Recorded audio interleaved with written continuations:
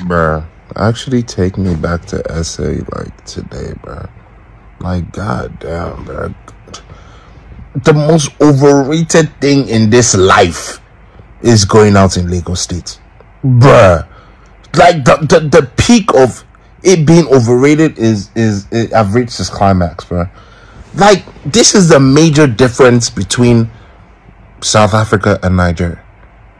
In South Africa, you actually have fun. You have an amazing time. And it looks like you're having fun. In Nigeria, it just looks like you're having fun and you're not having fun.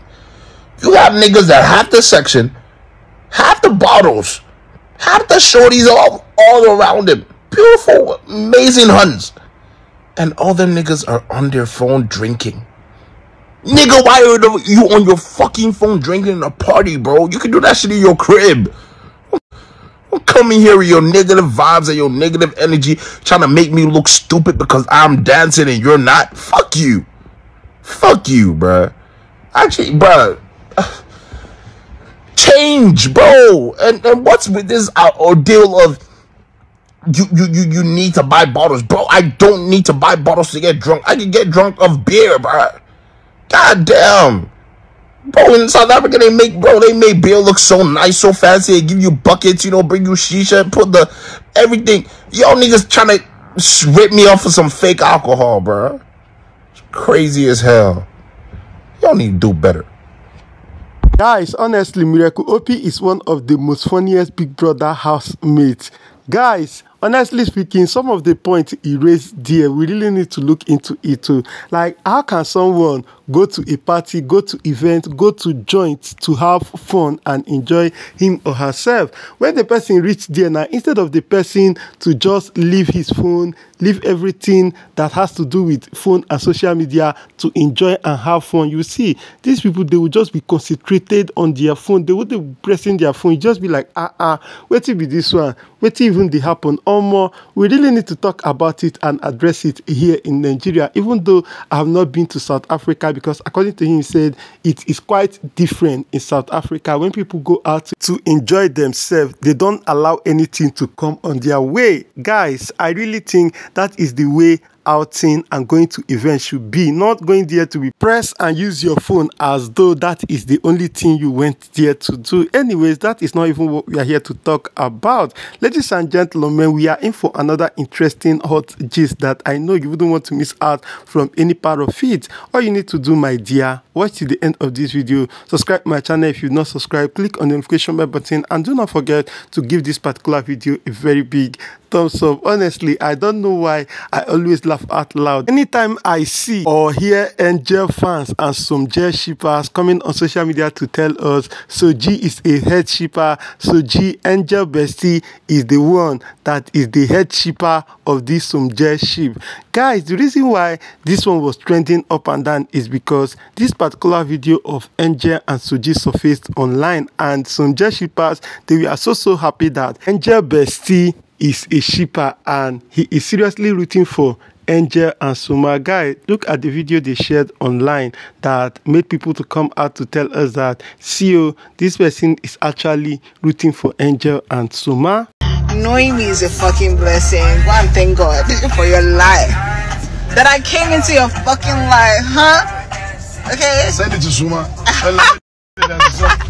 No, but that's real though. Send it to Soma. Send it to Soma. Regardless, even Soma, like regardless of who the fuck you are. Some gel. I'm a fucking. Some gel. What the fuck is some gel. Some I'm a fucking blessing, bitch. Some gel.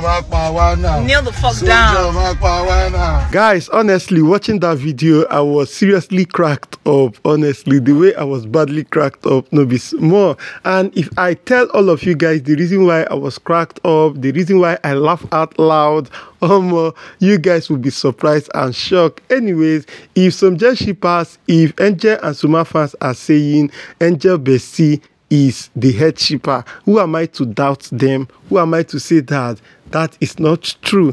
Anyways, let's just go with the flow. Honestly speaking, that bestie of Angel is our head shipper, and we are definitely going to be following his lead, and that is that for that one. Meanwhile, guys, not be smart, you know, there was something that Phyna actually said yesterday that really touched my heart so badly, that I said in this particular video I am actually going to be addressing and talking about that. So if you are watching up to this point, guys, let's quickly talk about and deliberate on this thing that Phyna said on Doing's Corner yesterday. It was about she talking about how the rumor of her slapping Groovy really affected her and made her lose endorsement deal, a very big and major endorsement deal, because they feel that she is an abuser. One very big brand that actually told me their reason for not working with me.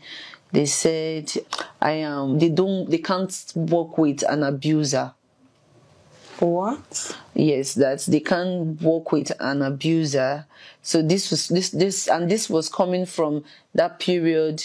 Bloggers carried around that I slapped this guy. Yeah, so that one really, because this one was see me see you, they told me to my face, and I'm like, okay. Honestly, guys, this particular conversation really got me thinking out loud. And guys, honestly speaking, throughout my day at work today, I was seriously deliberating and thinking about this. Yes, you and I know, if you've been following trend on Big Brother Naija, you will know that that's time when it was rumored that Phyna slapped Groovy. Guys, honestly speaking, some people were of the opinion truly Phyna slapped Groovy, and some people were seriously there debunking it, saying that they watch Phyna in Big Brother house. Phyna is not that kind of person that would have slapped Groovy or something like that. And guys, why all these things was going on that particular time? Honestly, me, if you have been following this my channel, I was just like, Groovy should actually come out to debunk this news if it is actually false. Like, I was one of the people that were like seriously looking forward to hear from Groovy in order for us to draw our conclusion. In fact, some people went ahead to call me shipper, that I was shipping Phyna and Groovy, this one and that one. That is why I am not saying the truth, that there is no way Phyna will slap Groovy. They watch Phyna in the house. She is not that violent. She is not this. She is not that. Honestly speaking, sitting down to think about what Phyna said in Doing Corner, how that news actually made her to lose a major endorsement deal. Guys, it really made me feel so bad. Guys, the reason I was feeling bad was because I was just thinking, this is something Groovy would have just come out and say, Phyna did not slap me. Look at the reason why you people are seeing that kind of color on my face. I was not slapped by anybody. And guys, who knows, she might not have lost the endorsement deal that she talked about. And guys, I am using this opportunity to encourage each and every one of us, even though situationship do not work between you and a particular individual, and you hear any information that is wrong about that person, and you know that that gist is actually a lie, please do not let anything to deter you or stop you from actually coming to clear the person's name or say the truth, because you don't know what you might be saving the person from. You don't know how you might have been of a very great help to that individual. Guy, just look at how a cooked up lie did affected somebody from getting a major endorsement. Honestly, it got me so worried today, and I said there is no way I am not going to properly address that. This is where I'm ending this particular video. Go ahead, let me know your thoughts, subscribe to my channel, click on the notification bell button, please.